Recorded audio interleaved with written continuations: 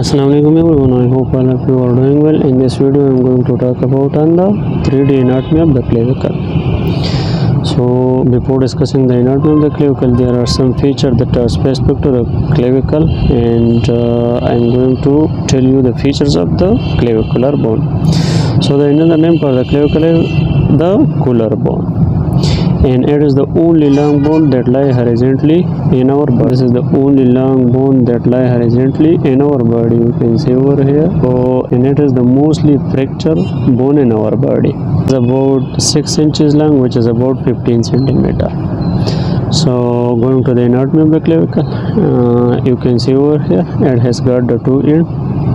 One end is here on the lateral, and the other end is here. This is the medial end of the clavicle, and this is the lateral end of the clavicle. You can see over here.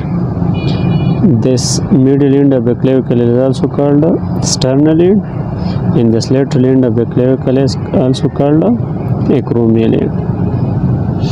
So you can see over here, this medial end is little bit quadrangular.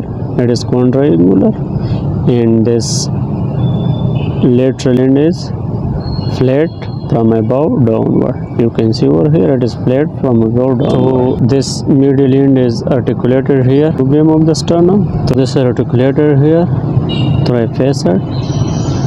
This facet on the medial end of the clavicle is called a sternal facet, and here there is a facet on the manubrium of the sternum. You can see over here this facet is called a clavicular facet.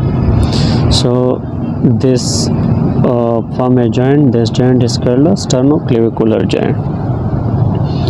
Now the lateral end or the acromial end of the clavicle has also got a facet. You can see over here this facet is articulated here. This is the acromial process of the scapula. You can see over here, and it articulated here. In this case, the clavicle is articulated here through a joint which is called a acromioclavicular joint. Now you can see over here the scapula is divided into three regions. One is the medial end, the other is the lateral end, and this is the shaft of the clavicle. The medial end and the lateral end I have discussed, while the shaft of the clavicle I am going to discuss the anatomy of the shaft of the clavicle. So the shaft of the clavicle is about 6 inches long, and it has got the two regions. One is the medial two-third. This is to see the medial region of the clavicle. It is the longest. You can see over here it is the longest, and it is narrow, and it is thick from above downward. You can see over here it is thick from above downward. A groove on the inferior surface of the medial region of the clavicle. This groove is called the subclavian groove. It provides insertion to the subclavian muscle, and there is another impression here on the inferior surface of the medial region of the clavicle. This impression is called a costoclavicular ligament impression. It provides attachment to the costoclavicular ligament. The border is convex anteriorly. You can see over here it is convex anteriorly, while the posterior is concave posteriorly. You can see over here it is concave posteriorly. Now going to the lateral region of the clavicle. The lateral region forms the 1/3 of the shaft of the clavicle. It has got the two surfaces. One is the superior surface, the other is inferior surface. You can see over here this is the inferior surface. There is a line that goes on the inferior surface of the clavicle. This line is called a trapezoid line. This is the trapezoid line. I am going to zoom it. This line is called trapezoid line. Inferior surface of the lateral 1/3 of the shaft of the clavicle, there is a tubercle. You can see over here this tubercle is called a conoid tubercle. Now if you see the lateral region of the shaft of the clavicle. It is concave anteriorly while it is convex posteriorly. You can see over here it is convex.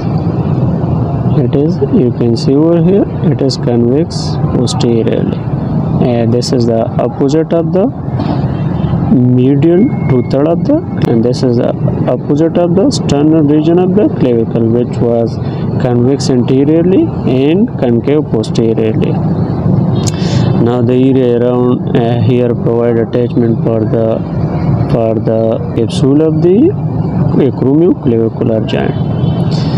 Now what are the function of the clavicle?